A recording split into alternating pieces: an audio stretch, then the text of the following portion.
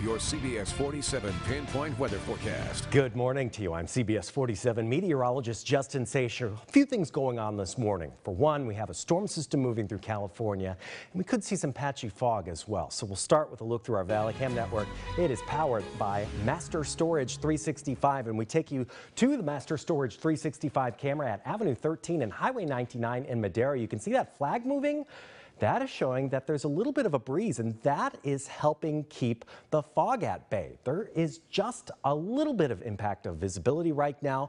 All in all, however, it should be a fairly clear morning with the worst of the fog just in a few spots. Right now in Madera, it is 43 degrees. We are looking at visibility of 2.5 miles, so there is a little bit of impact. Might not get so bad. The National Weather Service actually removed the dense fog advisory that was in place for the valley. It was for the Central Valley until 11 this morning, but we'll still see some lower visibility, especially just to the north of Fresno and just to the west of Highway 99. Madera and Merced all the way to Modesto could see visibility down to some 1,000 feet or so in a few pockets. Yeah, it's possible, especially as you get down to the San Joaquin River.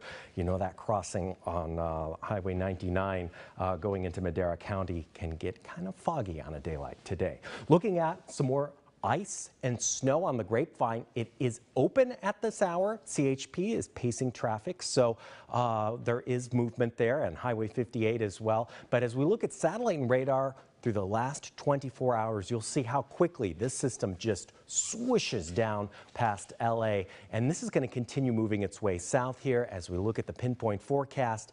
It is really not in a position to bring very much more to our area. The possibility is there. However, we're still looking at some possibilities in the days to come that may not amount to much going through Wednesday. And then once again at the end, another possibility, but these aren't big rain or snow makers. So I think we're going to see a nice transition on into the new year where things are going to be a little more quiet for time being. Pollen forecast from Dr. Emma Minion and the Allergy Institute keeps those oak and juniper levels, oak's the new pollen right now, down to low medium for the next few days. So snow possible in the Sierra as we go through the rest of the morning this morning, but it is looking more and more slim as we go each hour into the morning here. Happy New Year coming up on Wednesday, Tuesday at midnight if you're staying awake for it. It should be dry. We may see a little bit of patchy fog, but as this morning's fog is not taking hold in as many places as it could. Good. Expecting the next couple mornings to be even lighter than today. Good. That's good news. So, people yeah, if there's people on the roads, and there are this time of year because of... in between those two holidays. Especially that. Yeah, it's looking good. Okay, good. Pumped for that forecast for New Year's. That's very exciting. We have been talking the past few days. We can't believe it's 2020. 2020. I'm like, what happened? Oh, you blink and then it's... Time flies. Then it's a new decade. And then it's a new decade, yeah. 2030. Let's think about that. Or not. Or not. Justin, thank you. Well, speaking of the new year, a brand new art exhibit